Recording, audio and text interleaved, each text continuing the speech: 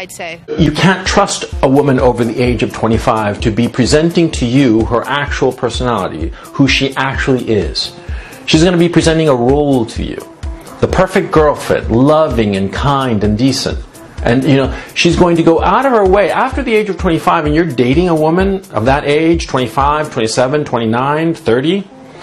They are going to pretend to be somebody they are not.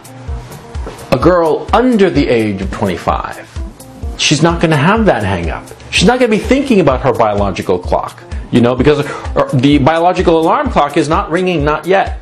Okay, it's got a few years. So 24, 23, 22, they are who they are. You're never going to have to question if the woman is pretending to be somebody who will hook you.